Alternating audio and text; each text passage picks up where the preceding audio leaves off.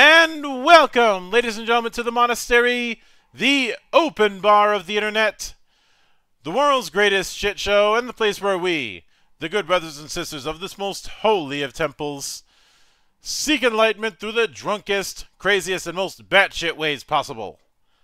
I am your one and only gaming monk, better known as Mildra, and with me I have a returning pair of one good brother and one good sister. The double-headed monster that is 13th Moon Games. In the red corner, we have Roach, and in the blue corner, we have Steven. Now, previously in the temple with Coven and Crucible, now coming back with its first proper expansion with Unbound. How you two doing tonight? Aside from freezing, because everybody's freezing. Yeah, it's very cold. Hello. Hello, hello. Hello. I'm not going to do the lights out gag because I already did that. I want to see if I can. I want to see how low I can get my voice until I eventually start sounding like Vincent Price or something.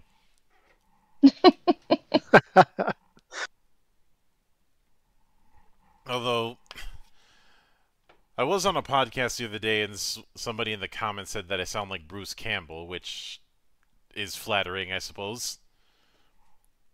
I can see it. Yeah. I'm not chopping my arm off. No. I don't think you have to go that far.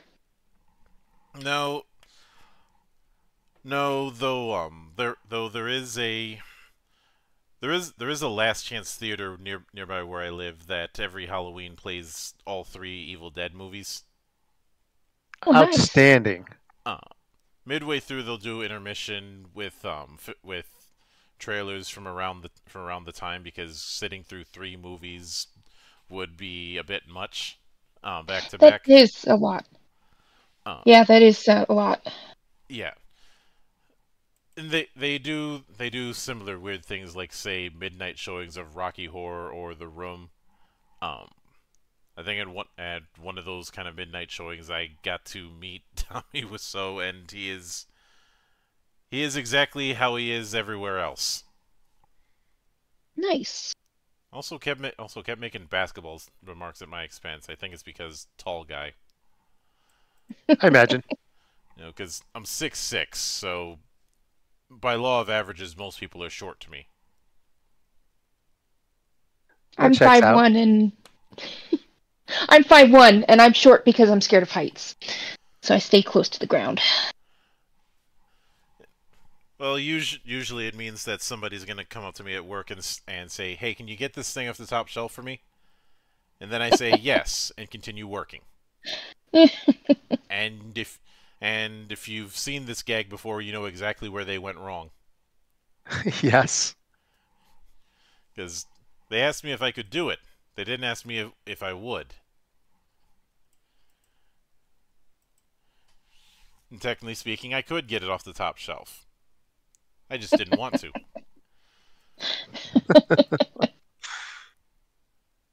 But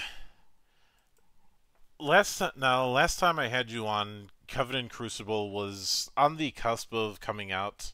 I do remember there was the draft version, then the final version. So was the material for Unbound something that you already had in mind, or were the ideas things that percolated after you had finished the core book? All of the stuff that's in Unbound came out after the core book, because when we were working on it previously on the core book, we were running a playtest, and we continued running that playtest after the core book because we were having a lot of fun with it. And as we were running this playtest, we ended up with the players in our game they have a ton of XP now. Stefan knows more than I do about how much XP they have, but they have really high-level characters, and we found ourselves having to kind of come up with new lore and new monsters and scenarios for these higher level characters, and we thought, oh, we should probably do an expansion not only with the lore, but also to take into account that if you have people who've been playing the game for a year or so, that they're going to have quickly gotten to the point where they need higher level encounters and material to work with. Mm-hmm. We also worked on, because we had mentioned some of the things in the core book, things like the planes of existence, stuff like that. And so what we did in Unbound, and what we're doing in Unbound, is we are fleshing those out, expanding upon those, having denizens local just to those planes of existence, and rules on how to get there, and what happens when you are there, and what can happen to you if you try to do too much. So it's a lot of lore that was put into that, and some mechanics too, new mechanics, planar travel, pocket dimensions, astral projection, all of that stuff gets put it was put and expanded on in Unbound. So it's kind of like Roach said, we were running this wonderful play test with all these awesome people, and they just kept building and building and kept trying to break the rules as we made them. And so then we realized we needed to expand on some of this stuff, and that's exactly what we did. Mm-hmm. Now, with that in mind,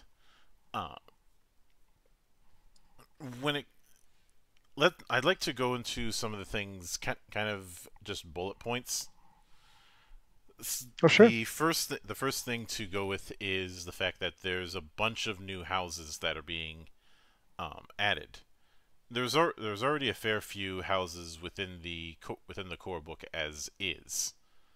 So I'd kind of like to go into some of them, because obviously going into all 13 would be a little bit much for one interview.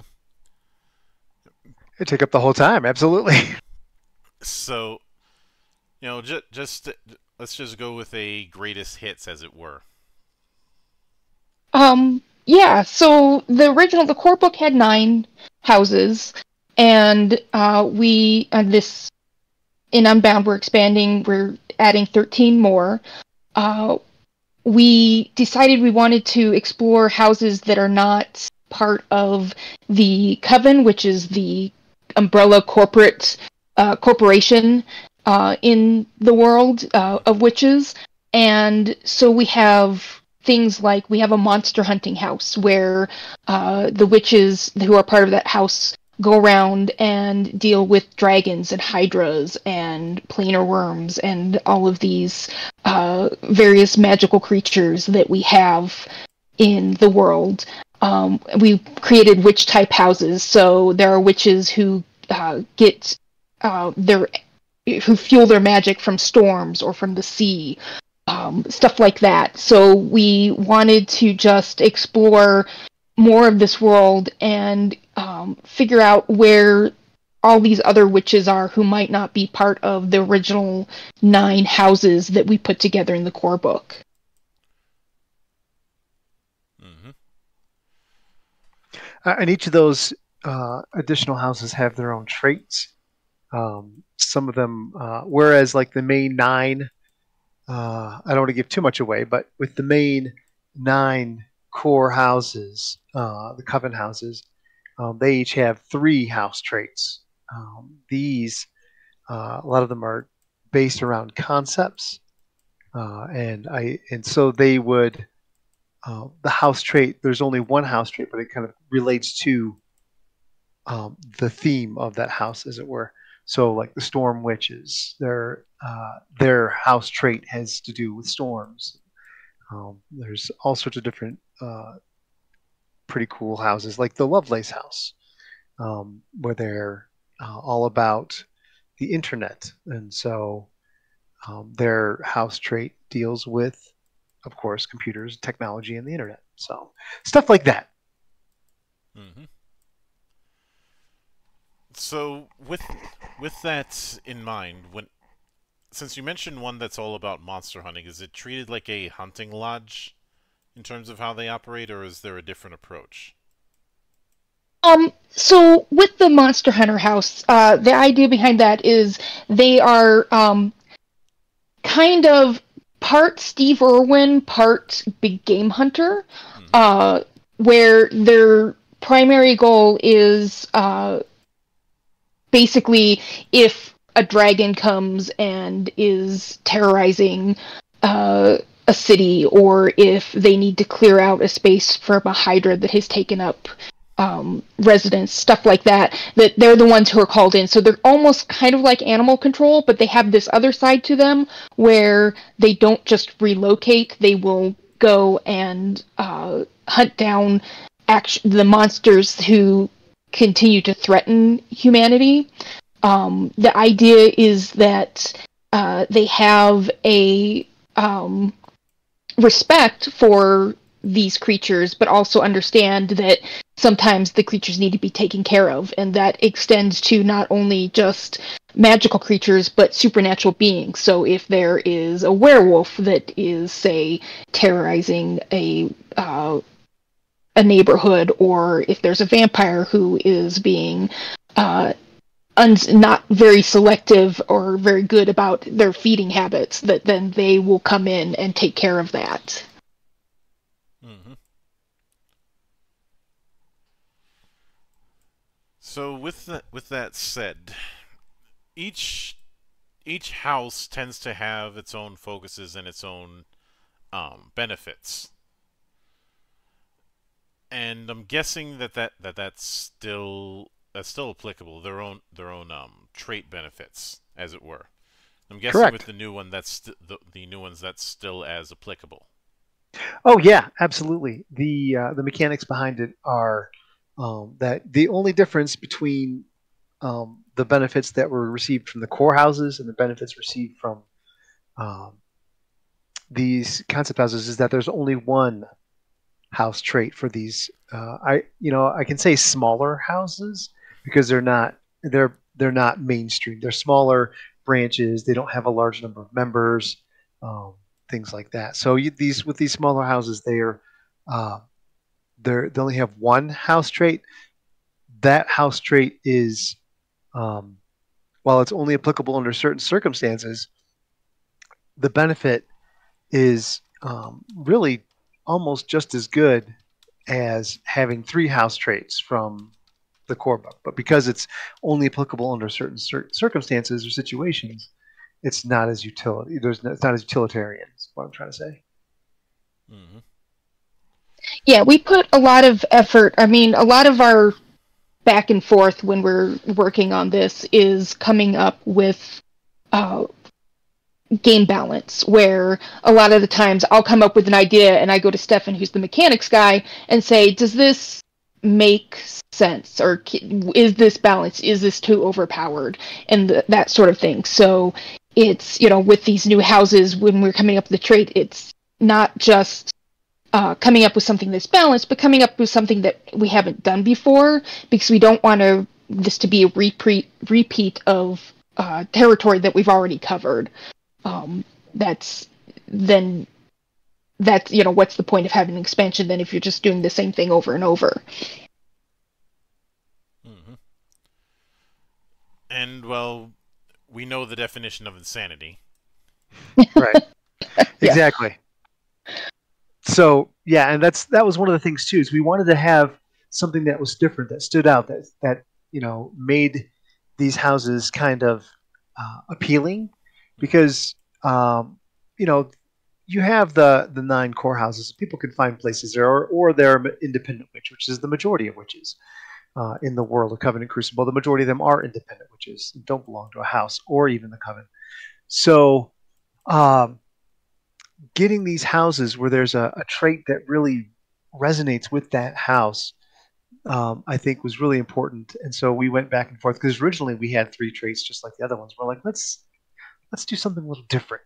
And so and it got me excited because I'm a mechanics guy. I love mechanics, and so we talked about it. We brainstormed and hashed it out and came up with this other idea of circumstantial. really would be a good definition for some of these traits that apply only during certain circumstances, but their benefit is greater than just one single house trait. So it was pretty cool. I'm super stoked about it. And the people I've talked to are really, really super excited about. Like, of course, I mentioned techno witches, and that just like people lost it over that. They love it. They love the idea of techno witches, and astral projecting into the internet, which is a whole different plane of existence, which is pretty cool. So, a whole lot of new stuff coming in Unbound. I'm pretty excited.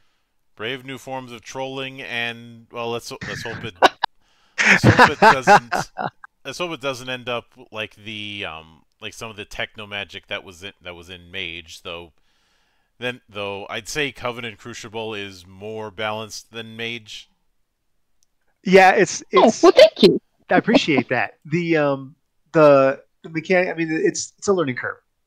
It can be daunting at first, especially given the versatility of the D12 system and the way we've got it set up for accomplishing tasks. But certainly, it's not Mage the Accounting. I mean, it's once you get your target number, you can write that target number down, and it's usually never changes. So the only thing you have to do with it is apply some modifier to it. And so that's once you know what you're doing and you have all your actions kind of jotted down of what your target number is, that's it. Then all you got to do is roll those 2d12 and see if you can get underneath that target number, and then move on to the next thing. Yeah, and of course, I'm always happy to see the lonely D12 actually get some love, but right, I know.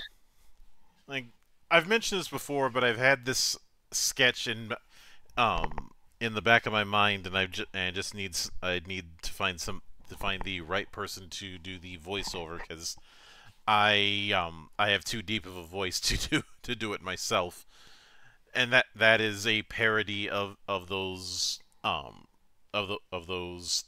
those sad ads I saw as a kid. Just the whole, for 7 cents a day you can adopt a D12 so it gets a loving home kind of thing. It's true. They don't get a lot of love.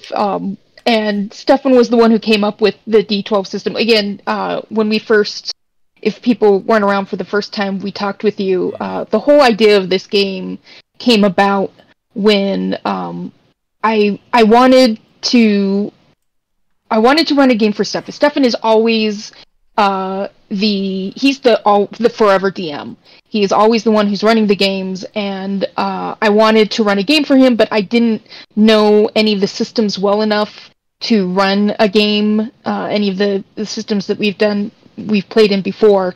And also I had inspiration over the years, from various movies, John Wick and The Last Witch Hunter and Leverage and other places that I was like, I want to run or create a tabletop gaming system with my husband.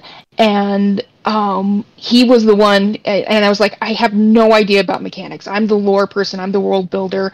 And Stefan is the one who's like, D12s. That's what we're gonna do, and we're gonna give them some love. And I have just always been in awe of his ability to put the mechanics together and to come up with a system that, while it has a bit of a learning curve, once you've gotten it, it goes really fast and easy. The rolling doesn't take that long. It's you roll under your target number, and it's a game that you can play that all you need is 2 dice for. Now, with that in mind, there's a couple questions I had in mind regarding the expansions for houses. The first of which is, whenever you're doing expansions, there's always the issue that can come up of power creep. Of newer stuff being more useful than older stuff. Is there a guideline that you guys had set up to make sure that issue is at the very least minimized? Absolutely. I mean, we didn't have a guideline so much as we both chatted and said we wanted them to be, not just a repeat. Because we had them originally, we wrote them down, we had them originally, and we're like, it just felt like it was just repeating the houses, and nothing was overpowered. But and so we had a discussion and we worked through it. And I would say that like the house traits for these concept houses, there's only one per house, like we said. Whereas in the core book, there's the 3, and usually how the house traits work are the first house trait gives you a bonus to an attribute. So whenever you're rolling something, for instance, let's say the Merlins, if you're a Merlin, whenever you make a roll, you're rolling something that adds with your real attribute. It adds, 1 per level of the trait to the target number, and then at level 3, it adds 1 to your level of success, which is how well you succeed.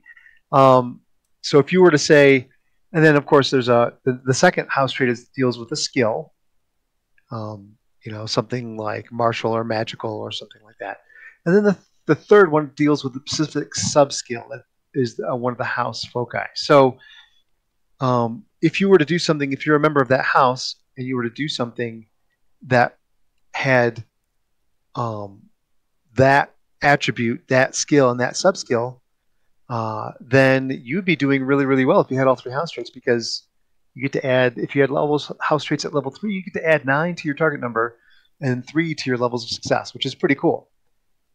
These concept houses that are going to be in the Unbound expansion, they have their one trait, again, like I said, is circumstantial. So like a storm witch, if they're outside during a storm, their magic is anything involving their magical skill is increased, and they get a +3 to their target number and to their levels of success.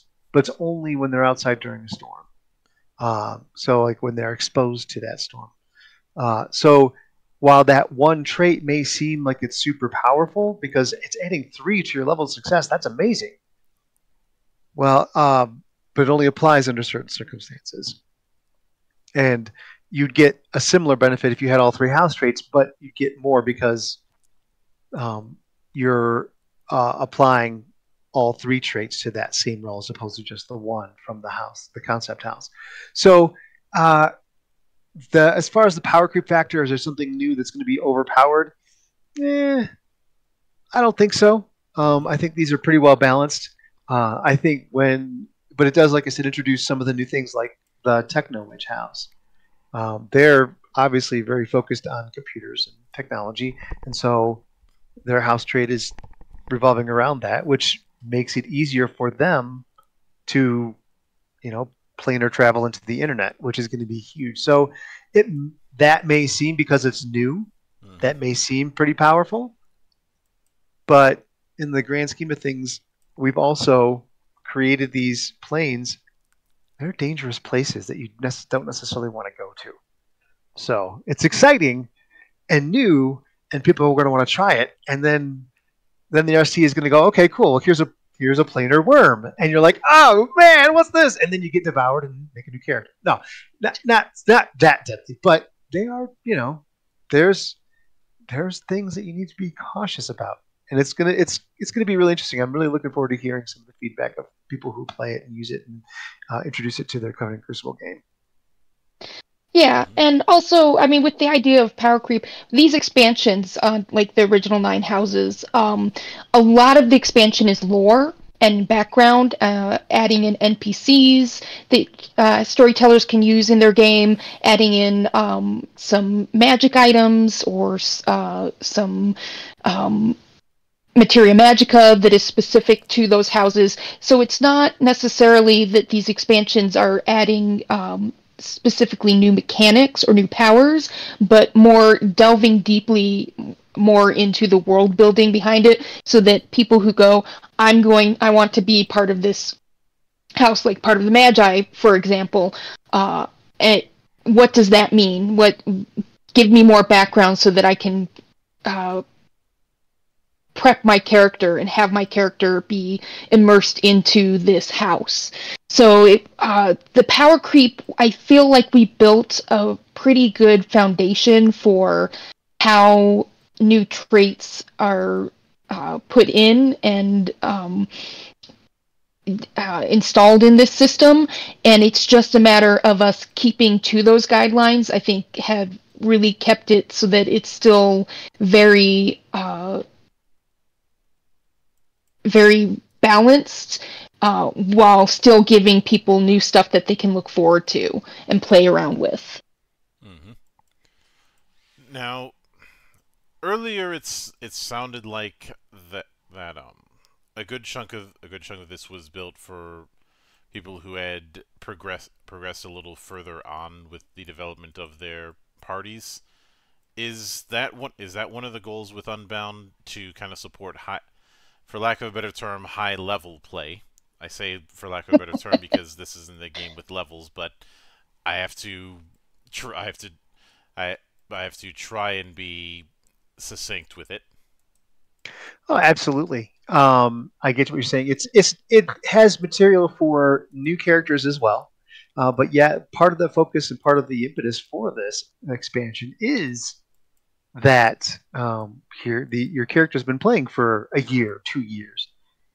They have 300 experience points on their sheet, which is tremendously heavy when it comes to comparing it to a witch fresh out of the book. So yeah, that is there's some of that. We are including a ton of new traits, so that even starting characters can have, if they're specialized enough, can have a really strong edge, in certain circumstances. But again, the game was designed that you create a specialist because you're going to be working with a team or a group or what we call a circle of witches. Or it doesn't have to be witches. I mean, you can have players. We have one of our playtest players who does not play a spellcaster or play a witch, which is awesome. So there is that, but it's you're specialized as a character, and then as you progress, you start to branch out, and as your character develops, you start to branch out because you're encountering things and experiencing things and finding things that your character wants to go and do. And then once you get past a year's worth of experience, we created what's called combination traits. So when you have a character who is the master of a few sub skills under the magical skill, so like let's say hexing and warding, they've capped out on their levels of skill in that sub skill. So like let's say they have a 7 in hexing and a 7 in warding, and they have accumulated over 130 experience points, which is over a year. It's only 10 months, but they can then purchase these combination traits, which is basically special abilities that they've learned because they have mastered both of those sub skills. That gives them certain benefits as well. So a whole bunch of new stuff, plus concept traits, where you have somebody who's a hacker that's reflected in their skills and sub skills, but also you take the trait and it adds again some more ability to your character, whereas it's like adds to your target number and to your levels of success. So that means that's what you really specialize and focus in. So it helps get folks really, really focused and specialized into what they want their character to do, and then you can grow from there as you gain experience points. If that makes sense. So, with that in mind, since we've kind of dabbled around it, danced around it, what have you, let's talk about the fact that the internet is treated as a plane of existence now with the expansion present in Unbound. Oh yeah, it's there. That was one of the things that I wanted from pretty much the get-go when we first started talking about planes of existence, that the internet would be one of those. That you have this space where not only does technology happen, but you can also work magic in it. And I'm a witch myself, so I put a lot of my own understanding of how magic works into the game system. And one of those is you have a lot of witches who, that's what they do, is they use technology in their magic. And so for me, it just made sense to expand that in the game and to say, this is a plane of existence. This is some place that you can planar travel to, where it has its own denzians and, for lack of a better term, magical creatures. It has its own pitfalls and dangers, but there's also rewards to going there. And we have had a lot of people who've expressed interest in this idea of internet witches and techno witches, and I'm really excited to see what people do with that and where they go with it. Yeah, as far as the internet goes, we've, with all the planes that we define, that we expand on in Unbound, we have detailed how to get there and what things are like. For instance, like mechanics of traveling to the internet, like astral projecting into the internet, so to speak. So, things function differently, and how do they function? And so we give a basic rundown of these are how things work. Like, does science work? Does time work normally? How does magic work in the internet? How does, or any of the other planes as well? We've given them a lot of material to just start, and I can see that if this really takes off, then creating another more detailed expansion for each of the planes, or one whole expansion for all of the planes and things like that, because it's again, we touched on them in the core book. We're expanding on them here in Unbound, but it is by no means definitive. So it can become really, really huge, and it all depends on what the STs and what the players come up with, and how they take their game and how they tell their stories, which is really super exciting to me. I'd love to just sit around and hear about it. Great. Yeah. And I'd imagine part of the reason why a lot of people are going to have an interest in this ties into a bit of a myth when it comes to how fantasy is viewed.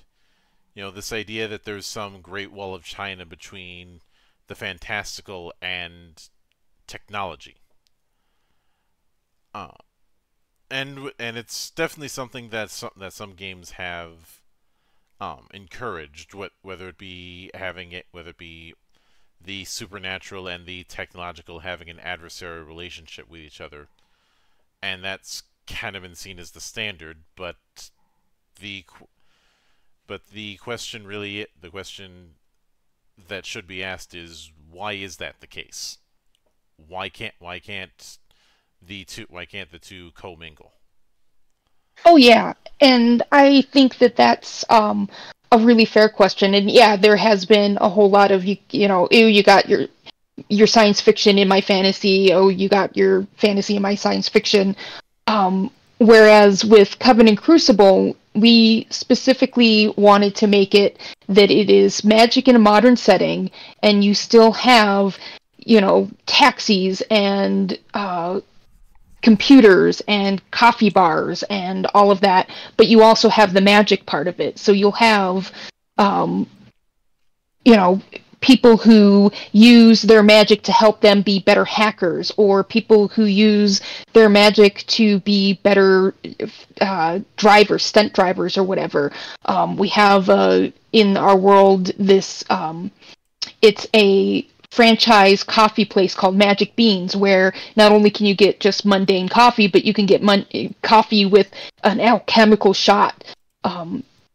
I really wanted to show a world where the magic and the technological can coexist and work with each other, and it's just that science and magic just are two different ways to accomplish something, not that they have that adversarial, or that one cancels out the other, or one can't exist with the other. Yeah, exactly. That, and just to go off on that too, is that magic is a learned skill, just like science, just like computers, just like technology. And so it's, if you have somebody who is, and in fact, there's a house in the core book, and we mentioned it, and we have the house here in the expansion that focuses on magic and technology, or magic and science. They had a really great scenario where they, 3D printed using magic and technology combined, 3D printed a body essentially for an AI who was a ghost to then inhabit. And it was amazing that they all just came up with this, and it was super super cool. So Mm-hmm. And whenever people try and do that whole great wall between magic and tech, I always say, nobody tell them about Star Wars. right. Nobody tell them about Star Exactly. Wars. Nobody tell them about Dune or any of the myriad pulp SF works that straddled that line, especially in like the 1950s. Before the Absolutely. advent of what my dear friend calls large men with screwdrivers. But something I've found amusing when it comes to this dichotomy is, I joke about Star Wars with this, but it's one of those things where you're supposedly not supposed to put them together until it's magically convenient, because no one's gonna because if I the reason I bring up Star Wars and that kind of thing is because it's going to automatically put someone who has that separatist attitude on the defensive. Yeah. But Yeah, there's I can see one that. I hate the fact that I'm referencing a Marvel movie with this, but there's one line in the first Thor movie that is apropos. Your ancestors called it science. No, sorry, your ancestors called it magic. Now you call it magic. I come from a world where they're one and the same. Hmm. Yep. And given how both are about the understanding of the world around one, um, it makes perfect sense to attempt to combine them, especially since I remember um going through Unearthed Arcana way back in the early 2000s, and it hinting at the idea of a mage using a PDA as an equivalent to a spell book. Now, That's awesome. Yeah. obviously PDAs have fallen out of favor, but in its defense, this was like 2003. So, but that particular idea, and it brings up the question: why should a mage in a more modern setup keep his spells in the same style of dusty tome as a mage from 300 years ago? Oh yeah, totally. And that's one of the things that, again, to draw off of my experience outside of the game as a pagan and witch, that you have that idea of having electronic grimoires and books of shadows. And so, why wouldn't you have that in a fantasy setting, in a setting where you have magic and technology? Why wouldn't you have, wiki pages where you keep spells and people could come in and say, oh, this spell didn't work. Try substituting this ingredient or this materia magica and stuff like that. Um, all of this is already happening in our world. Why is it so unbelievable to have it happening in a fantasy RPG? Mm-hmm. Uh, I've come to the conclusion that in a lot of cases, when there's that friction, it has more to do with someone's for lack of a better term, security blanket, to the point where I've called them Linus without the piano skills.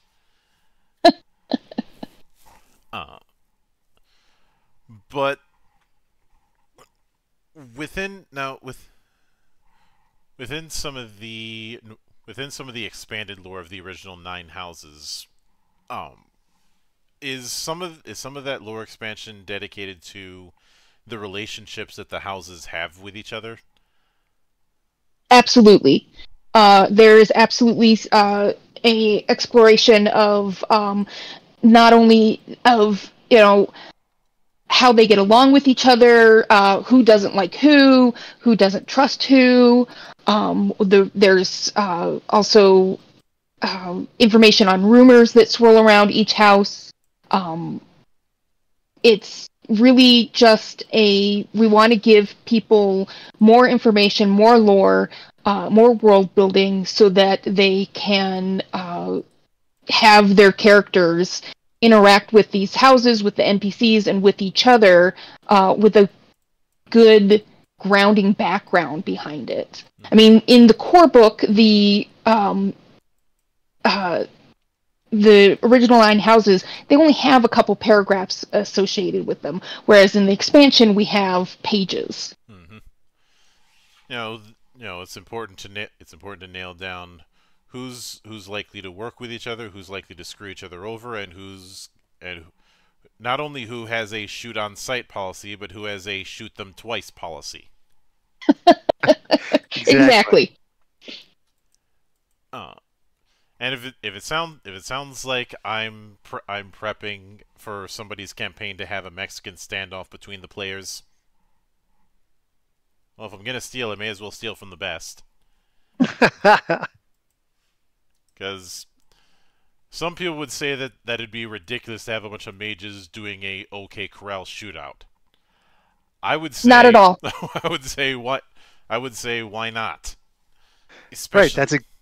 That's exactly what this system is designed to do. You have witches who are adept at ranged combat.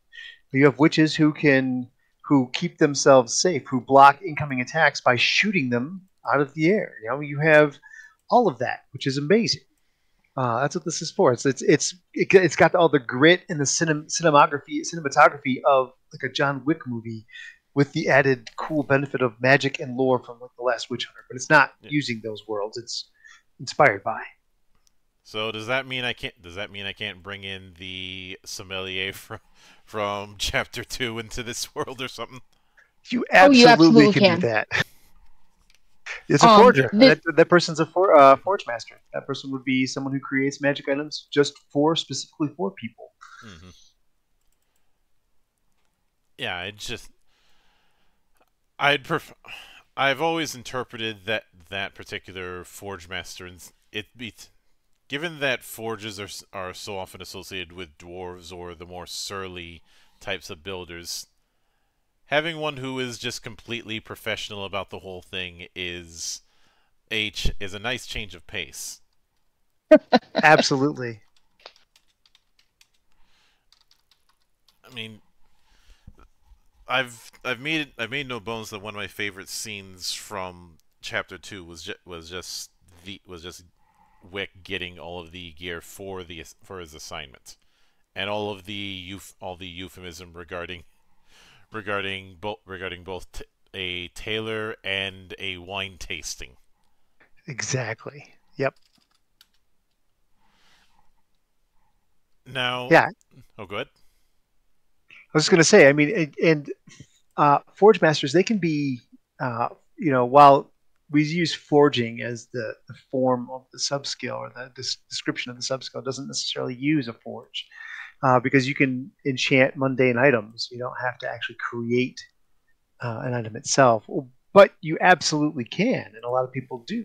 Like we have one of the play testers is playing an Amish forge master, which is absolutely awesome.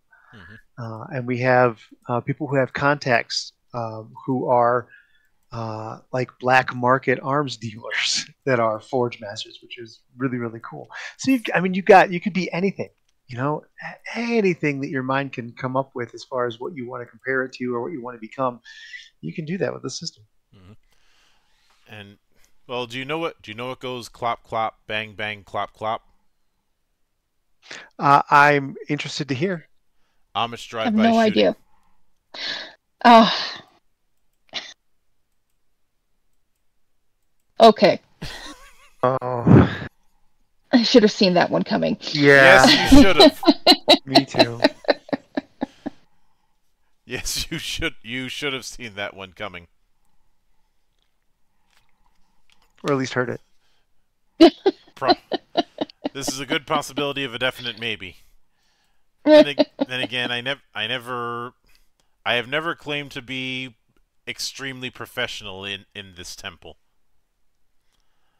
Nothing wrong with that. Mm-hmm. Not at all. But what, given the internet association, I'm guessing that one of the analogies that's used is that magic through that is treated not that far removed from the way programming is, where everything has to be very specific, and if one thing's out of alignment, the whole thing goes, for lack of a better word, tits up. Yeah, well, the magic system in Coven and Crucible is all about intent. Mm-hmm. So yes, you have to be specific about what it is that you are attempting to do. And we do that, we put it that way because, again, we want people to, because we don't have like spell slots or spells that people can choose from to do. We want people to think about how their characters would approach magic and how they would use it. So, like, we have you could have a character who is a news reporter, and her hexing, when she hexes someone, it comes out looking like a news cryon. Or you have like you have one who is from like the fairy house and is this fae witch who, when she casts her magic, it's all glittery and like that. And so, yeah, like with programming, you have to be specific about what it is that you're doing, what effect you are intending for it to happen, so that the ST can then say, okay, this is what you intended. Now we're going to do our rolls. We're going to see if you succeed or not, and then we can return to the story and go over what actually happens.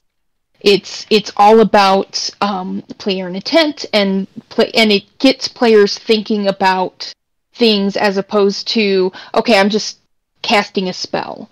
Well, what does that look like? What is the intent behind it? What are you wanting it to achieve?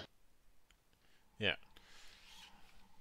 I always call back to the incident where somebody miswrote monster on their summon monster spell, and instead they end up summoning a block of cheese. Summon Moonster. Yeah. And that's in the game system as well. Like, if you're summoning a demon, the idea is that you have to like know their names so that you are summoning the demon that you are actually trying to summon. And if you don't do it right, does that mean it doesn't work at all, or do you end up with a demon that you were not expecting to summon, and now you're stuck with a completely different experience than what you thought you were going to get? Mm-hmm. It could be either or. Yeah. I'd say. And we leave that up to that again, because this is a game of cooperative storytelling. It's much more about the story than the roles. That then it's up to the storyteller and to the players to decide how that looks. Mm-hmm.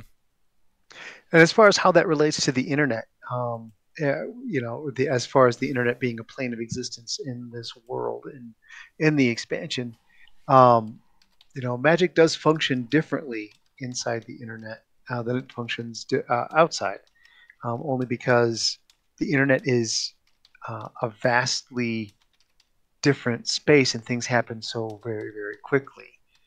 Durations are much, much shorter. They're measured in seconds instead of minutes. And of course, then there's a lot of internet specific traits and traits that are really focused on that um, plane and the people that work with that plane. And so, of course, they all have those kind of connotations of like that involve coding or things like that. Like there's a trait called dedicated server. There's a trait called daemon coder. So there's some things that are in there, and it's all very geared toward that technological aspect of it. But um, but yeah, and we tried to do that to give it some different flavor and a sense of um, dangerous urgency. Mm-hmm.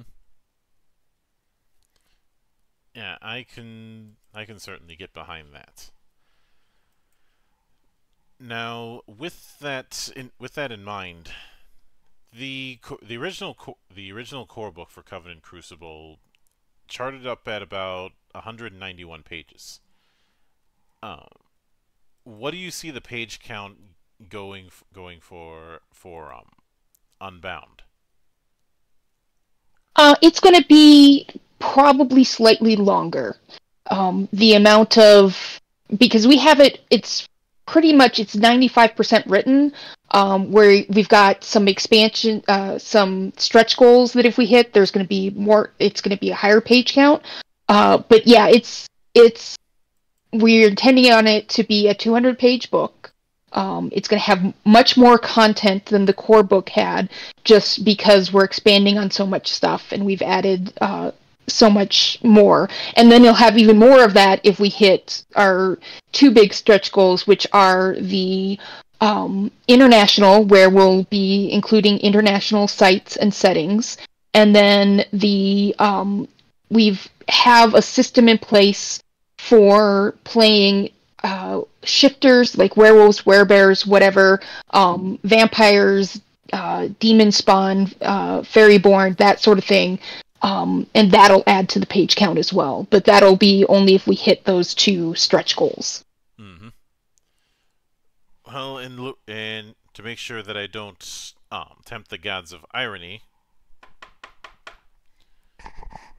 knocking on wood. Thank you. Thank you for that.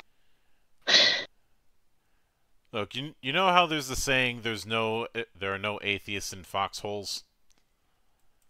Yes. I think a similar saying can apply to no atheists at the gaming table. Yes.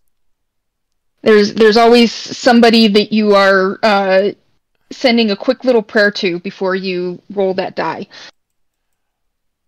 Well, because of my nickname of being the monk, whenever I GM, everybody expects me to bless their dice.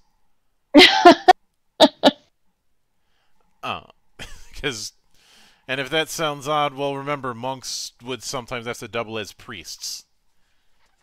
Oh, yeah. Usually because there weren't any priests on hand, but, you play the hand you're dealt in that case. Or you have that one person who the universe just really, really, really, really is out to get. The one who, no matter what, always ends up botching rolls, except when they don't need to. Yeah. Yeah, I know that. That feeling. Or the whole thing of nobody touches anybody else's dice. So there's no shortage of superstitions.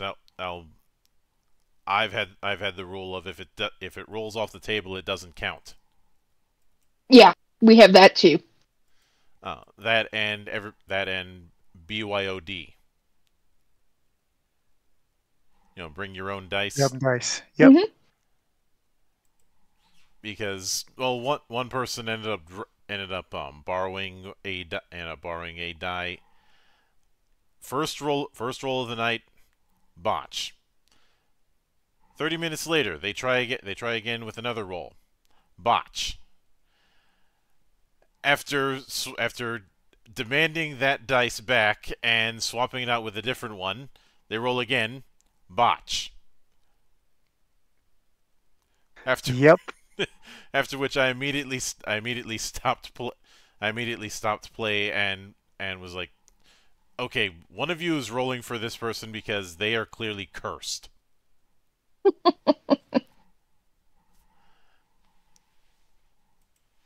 and I do not have time to hire an exorcist.